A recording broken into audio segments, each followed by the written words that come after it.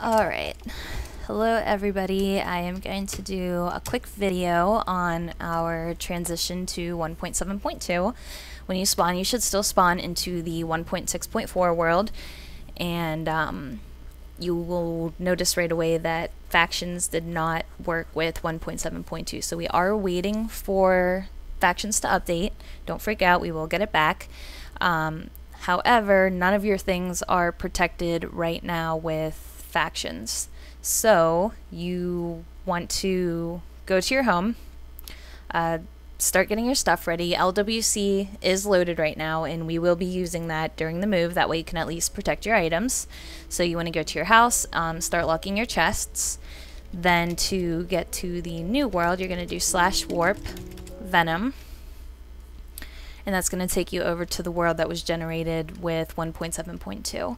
As you can see, it's your same normal spawn, and all these structures are currently protected with world guard since we don't have the safe zone with factions. This will be the new shop over here. It's not set up yet. We just brought it in already. And you're going to want to find a location of where you want to move your things to. You do have permission to set 2 homes, so you will want to set home at your 1.6.4 location and then find your spot here where you want to start moving your things and set home in your 1.7.4 location. If you have any issues with setting homes, let me know so I can get it fixed.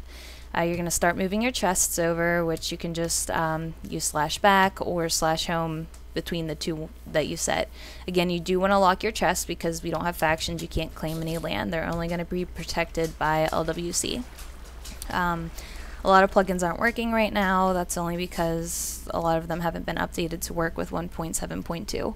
So if you notice anything like my pet or anything isn't working, it will eventually, but we're just working with dev builds right now. So yeah, basically right now the goal is to move all of your items over from the old world to the new world. And that's basically it. You can start building if you want, but just remember that other people will be able to destroy your buildings. If you have any questions, let me know. I'll also add the link to the forum post, which basically says everything I just mentioned.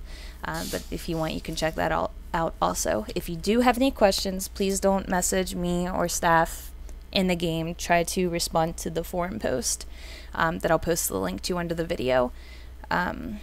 And we'll get back to you as soon as we can. Alright, good luck everyone.